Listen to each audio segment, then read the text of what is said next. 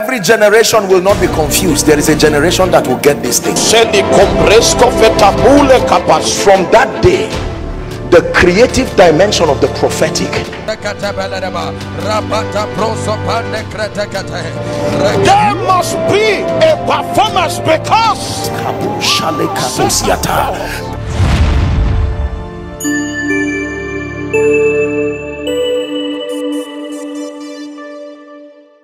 I want to show you a mystery. I want to show you how altars work. May God give us understanding. Let me tell you, you see these our fathers of faith, the level of results they are commanding. Believe me, if you think it is just based on intellect, think again. You see this our nation and Africa, the kind of trouble we are in. If you think it's just a political trouble, think again. Do you not see the consistency of the operations regardless what government comes? It is an altar, my dear people, more than just who is there or who is not there.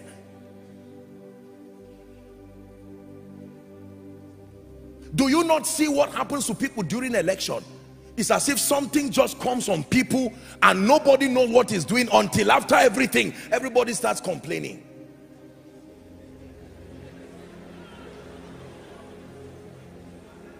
Please pay attention. Please pay attention. How does altars work? How does an altar work? Please write this down. All satanic altars are powered by one major altar. All satanic altars are powered by one major altar. And I want to reveal it to you now. All satanic altars, systems of authorization, systems of communication, right? They are powered by one major access point or one major altar. Now, forgive me to make reference to my dear film, Lord of the Rings. Remember that our movie? Now, remember, if you've not watched it, I don't know what to tell you, but just follow. God will grant you understanding. Remember, I hope I understand the film really very well, but I know that there were many rings that were given to kings, and then there was one ring, is that true, that powers the remaining other rings. This is what I'm trying to teach you, that all other altars are at the mercy of this one altar. That means no matter what you do to all other altars, if this one altar still remains, you wasted your time. Now, this is the mistake that most people have, that they just keep rebuking things individually. Poverty, this one, that one.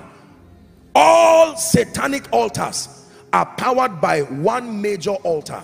Pay attention now. It's called the altar of sin and iniquity. Write it down, please. Judges chapter 6 and verse 1. The altar of sin and iniquity. This is the altar that powers every other satanic altar. And the children of Israel did evil in the sight of the Lord, and the Lord delivered them into the hands of Midian 7 years. What was the cause of the problem? Evil in the sight of the Lord. The altar of sin and iniquity. And hold on, before you assume any self-righteousness, I want to tell you there are different levels of sin. There is your personal sin when it has to do with altars. There are territorial sins, and there are sins that come from bloodlines. So don't be too quick to just stand with self-righteousness and say it does not concern me. The altar of sin and iniquity. Hosea chapter 7 and verse 1. I found this scripture and it blessed me so powerfully. Look up, please. Let me read it for you. When I would have healed Israel, then the iniquity of Ephraim was discovered, and the wickedness of Samaria. I was about to come and heal them, but there was something that was discovered. When I would have healed Israel, the iniquity of Ephraim was discovered. Romans chapter 5 from verse 12 to 14. Romans chapter 5. The Bible says, wherefore, as by one man sin entered into the world, and death by sin. Are we together now? Look how serious this issue of death is. And yet he's saying death had to wait for sin to enter to authorize it to come in. He says, so then death passed upon all men, for all have sinned. We're reading to 13 now. For until the law, sin was in the world, but sin is not imputed when there is no law. 14. Now this scripture blessed me so much. Nevertheless, he said death reigned. It didn't just come, it now came and even reigned from Adam to Moses, even over them that had not sinned, after the similitude of Adam's transgression. Do you know what this means? He's talking about us now. The effect of that original seed, it came and reigned even after them that had not sinned, after the similitude of Adam's transgression, who is the figure of him who is to come. The altar of sin and iniquity. John chapter 9 from verse 1 and 2. John chapter 9. The Bible says, and as Jesus passed by, he saw a man which was blind from his birth. Now hear what the disciples said, verse 2. And his disciples asked him, saying, Master, who did sin? Are you seeing the disciples? They went straight to the issue that they believed would have been the cause. Remember, these guys had been under the mentorship of Jesus. This man's condition, there must be something that has authorized Satan. He said, who sinned, this man or his parents? There was something they had known about the teaching of Jesus. Some versions will say, who sinned, him or his father? Because the word father means source. So is it him or his background? Both of them can create an effect in his life. Who sinned?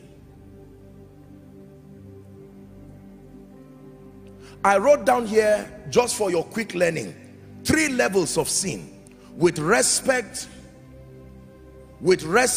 to the activity of altars. 3 levels of sin. Number 1, personal sin. Personal sin. 1 John chapter 1 and verse 8. Personal sin. 3 levels of sin. If we say that we have no sin, we deceive ourselves and the truth is not in us, period. The Bible states it very clearly, unmistakable there. Number 2, territorial sin. Territorial sin. That means your personal sin, you can repent before God, but there is territorial sin. A territory can sin against God. An example, Sodom and Gomorrah, Genesis 18 from verse 21. Sodom and Gomorrah was not just a personal sin.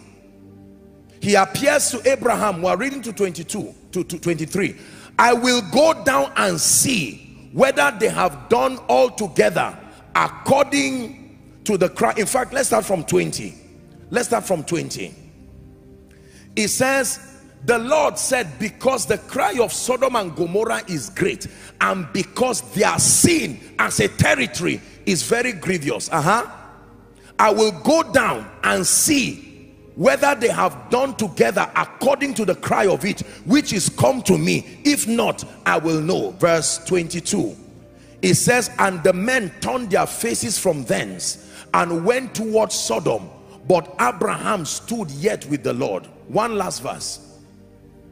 And Abraham drew near and said, will thou also destroy the righteous and the wicked? That means in that city there were righteous and wicked people. The righteous man being Lot. Yet as far as God was concerned, as a territory, they were sinners.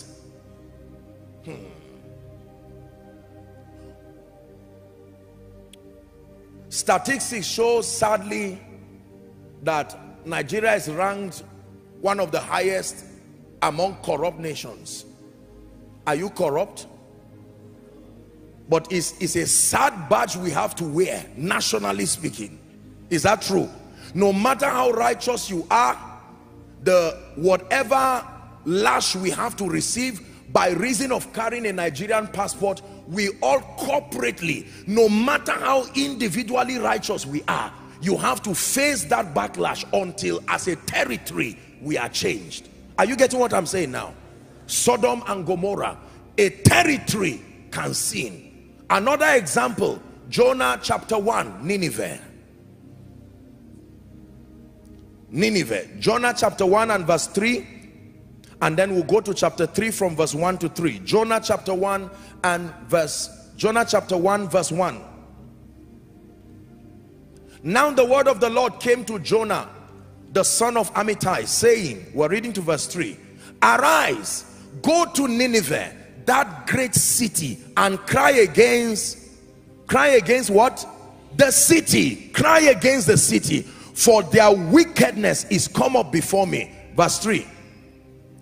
You know what happened to Jonah? Jonah ran away, and all the story that happened in disobedience. And you know that Jonah was angry because he said, Lord, I know these people. You are right. If I talk to them now and they repent, that means a territory can repent of their sins. Are we together? Chapter 3 and verse 1. Now Jonah came out of the belly of the fish. Verse 1 now, 3 verse 1. And the word of the Lord came to Jonah the second time, saying, we're reading to verse 3, arise, go to Nineveh, that great city, and preach unto it the preaching that I bid thee. That means what I told you. Go and tell them there is authorization from darkness to destroy you, based on that altar of sin and iniquity. And if you don't do anything about it, judgment is coming. What happened? Verse 3. So Jonah arose and went on to Nineveh according to the word of the Lord. It says, now Nineveh was an exceeding great city of 3 days journey. Later on we are going to be reading what happened, because as soon as Jonah announced that, the Bible says they declared a fast, plus the animals. Everything that was alive fasted to repent. If I stole money and I bought cassava with it and a goat eats it, territorially we are all sinners. So the animals fasted. It's in your Bible.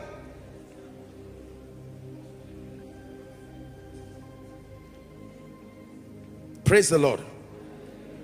So there's territorial sin. The last level of sin is sin based on foundations and bloodlines. Please write it down. Don't worry, don't be afraid of hearing all these words. I know you've heard them and you've run away from them for a long time. You just trust me, I'm a good pilot. Sin based on foundations and bloodlines. Don't forget these 3 levels of sin: personal sin, territorial sin, and then sin that is based on foundation and bloodline. Psalms 11 and verse 3, it says, if the foundation be destroyed, what can not what can men do? Even the righteous will be affected. Exodus chapter 34 from verse 6. Exodus 34 and verse 6. Watch this now. And the Lord passed before him and proclaimed, the Lord God, merciful and gracious, long-suffering and abundant in goodness and truth. Next verse. Keeping mercy for thousands, forgiving iniquity and transgression and sin, and that will by no means clear the guilty. It says, visiting the iniquity of the fathers upon the children and upon the children's children unto the 3rd and 4th generation. It says, and Moses made haste and bowed his head and worshiped. Next verse. It says, Moses, now if I have found grace, we are reading to 14, in your sight, O Lord, I pray thee, go among us, for it is a stiff-necked people, and pardon our iniquity. Are you seeing Moses repenting and asking the Lord? He said, this one is not just for myself. I agree with what you have said. Verse 10. He says, okay, let's go to verse 9. Watch this. Moses is pleading now on behalf of his people. He says, and pardon our iniquity and our sin, and take us for your inheritance. How did God respond to that issue? Verse 10, please. And he said, behold, I make a covenant. Before all thy people I will do marvels, such as have not seen done in all the earth, nor in any nation. And all the people among which thou art shall see the work of the Lord, for it is a terrible thing that I will do with thee. Reading to 14, verse 11 now, quickly. Observe thou that which I command thee this day. Behold, I will drive out before thee the Amorites, the Canaanites, the Hittites, the Perizzites, the Hivites, the Jebusites. Take heed to yourself, lest thou make a covenant with the inhabitants of the land whither thou goest. Let it be for a snare in the midst of thee. Verse 13. But ye shall destroy their... Is that in your Bible? I want to do business. Now that you are begging me, now that you are pleading with me to have mercy, let me show you what you need to do. It's not just the issue of pleading. There are things that will keep speaking. You shall destroy their altars, break their images, and cut down their groves. Last verse. For thou shalt worship no other God, for the Lord whose name is jealous. Wow. I only used to read that he's a jealous God, and he's saying the Lord whose name, not negative satanic jealousy. Let's not confuse what is written here. Jealousy just means that ability to want to see that which you love protected and preserved. That there is something about God, when he sees that spiritual harlotry from God to God, and when sin and iniquity creates that altar, people bring judgment upon themselves. Personal sin, territorial sin. Please look up. Whether you like it or not, we are all victims of territorial sin. And if not all of us, especially Africa, bloodline, foundations. Do you believe that you will hear of a story of somebody who buried human beings every day, and then you just shrug it off and say it does not matter? Do you know what the people said before they passed on? And you just believe, oh, no problem, everything is gone. No, there are rules of engagement. I've taught you this when we're dealing with deliverance, that even the sin of man, God did not cast it out of man. As powerful as God is, he didn't cast sin out of man. The lamb had to come and die, live 33 years, died to purchase redemption for us. Is someone following? Now, just like demonic altars, all godly altars are powered by one major altar too. Have I lost you? All godly altars are powered by one major altar. That means if you see any platform that has been available to men to encounter God, to authorize activities of the realm of the spirit, there is one major altar that powers them all. The Bible calls it the throne of grace. The throne of grace alongside the blood of Jesus, that is called the eternal covenant. That is the principal altar that powers everything good in the life of the believer. Please do not forget this.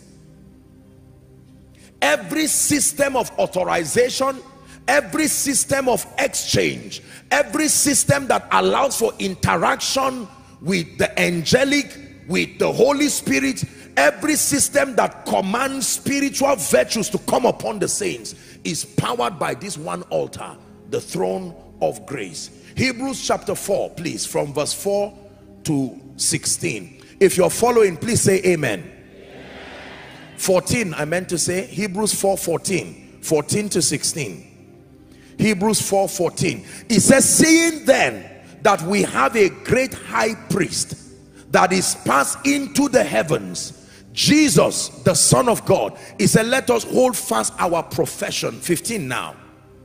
For we have not an high priest which cannot be touched with the feelings of our infirmity, but was in all points tempted like us, yet without sin. 16.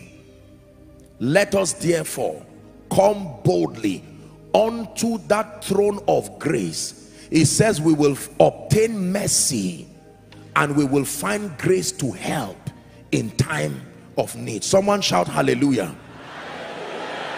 Hebrews chapter 12, please, from verse 22 to 24. Please write these scriptures down. But ye are come to Mount Zion, and unto the city of the living God, the heavenly Jerusalem, and to an innumerable company of angels. Next verse. To the general assembly, the church of the firstborn, which are written in heaven, and to God the judge of all, and to the spirits of just men made perfect. 24 now. It says, and to Jesus, hallelujah, the mediator of the new covenant, and to the blood that he used. You see that now? The blood of sprinkling that speaketh better things than the blood of Abel. You read what Paul was teaching, that Jesus carried his own blood as the high priest and poured it upon that altar once and for all. If you ever see any believer in Christ walking consistently in favor, walking consistently in grace, walking consistently in victory, having divine encounters, those are different altars and platforms that make for that possibility. But the one altar that powers it all is the throne of grace. That throne you see God sitting on is an altar. Who can stand against the Lord? No one can. No one will. Who can stand against our King? No one can. No one will. Oh, oh, oh. Victory belongs to Jesus. Victory belongs to him. Oh, oh, oh, victory belongs to Jesus. Victory belongs to him. My God, can you imagine that he sits on an altar?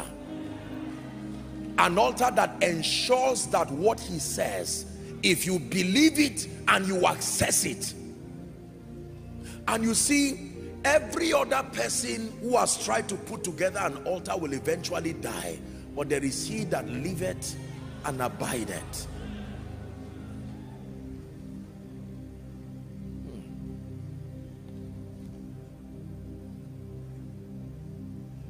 The throne of grace is an altar.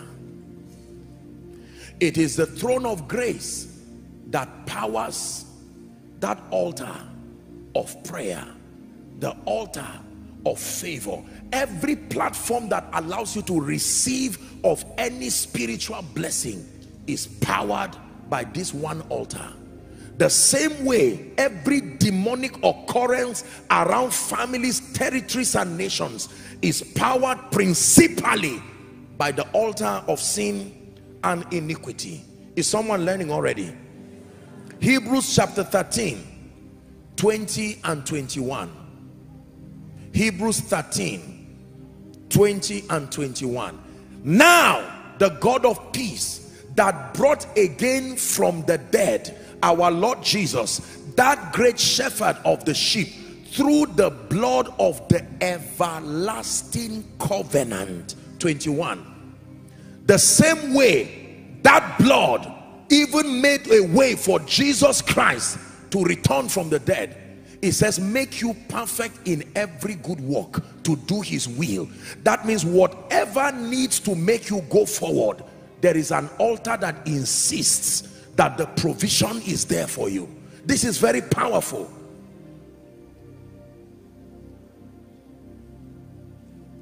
Every time you come to Jesus and hand over your life to him, more than just receiving of his life, you subscribe to the covenant of that altar.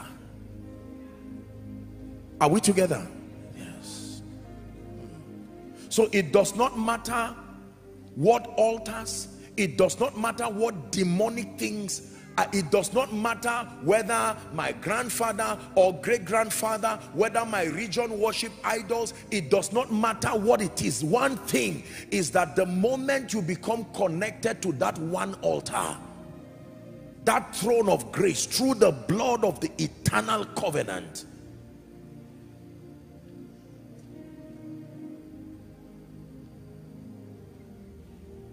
how to raise and maintain altars. You don't have to cry, 'cause I have paid the price. I plead the blood, I plead the blood, I plead the blood. I plead the blood, the blood, the blood. I plead the blood, I plead the blood.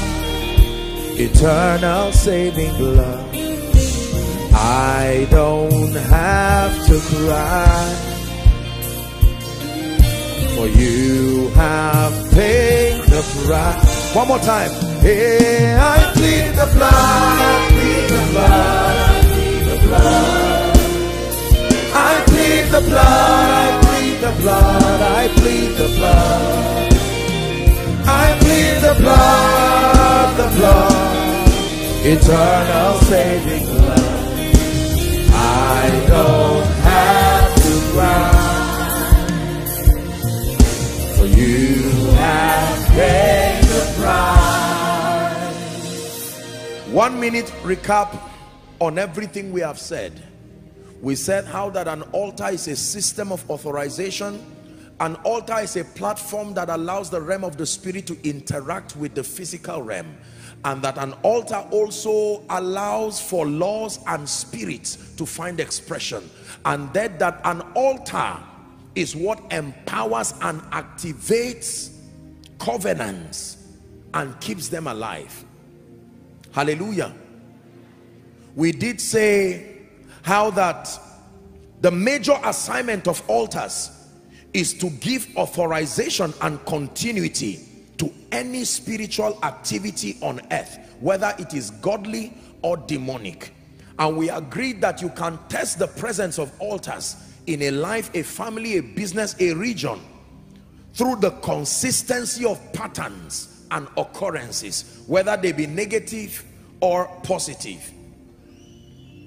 We discussed how altars work, that all demonic altars are powered by one major system of authorization, the altar of sin and iniquity, and that all godly manifestations, you call them altars, systems, platforms that allow for the victory of the saints, they are empowered by this one altar called the throne of grace, alongside the blood of the eternal covenant. Now, how to raise and how to maintain altars. This also doubles to teach you how to tear down altars.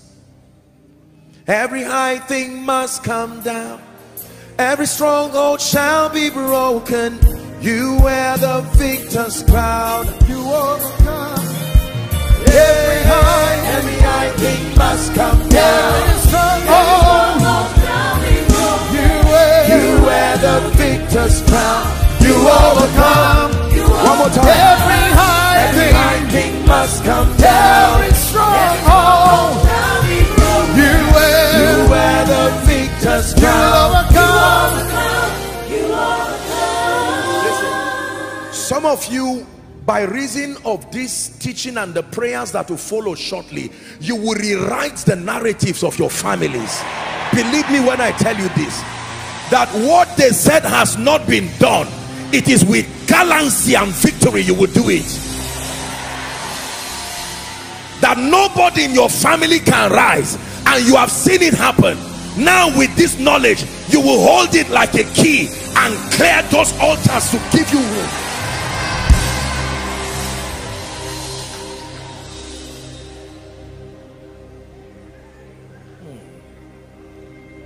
We raise your banner high. We shine your light so bright. We sing in honor of you. Lord, we will raise your banner high. We shine your light so bright. We'll sing in honor of you. Can I tell you the truth? Every man you see who has become a champion found a way to put those altars down. Everybody. Pastor, listen, this may be the key you've been looking for.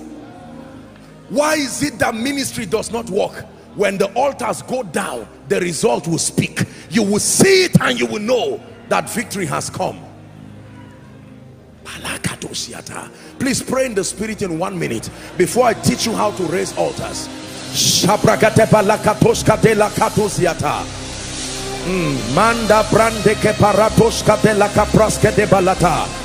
Those watching, make sure you are praying. Connect from your homes, connect from any region.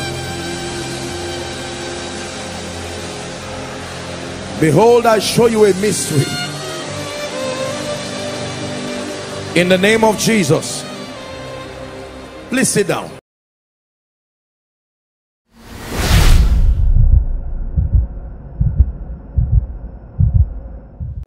Thank you for watching our entire video today. If you feel you can bless someone, please join us and spread the gospel by sharing this video on your social media.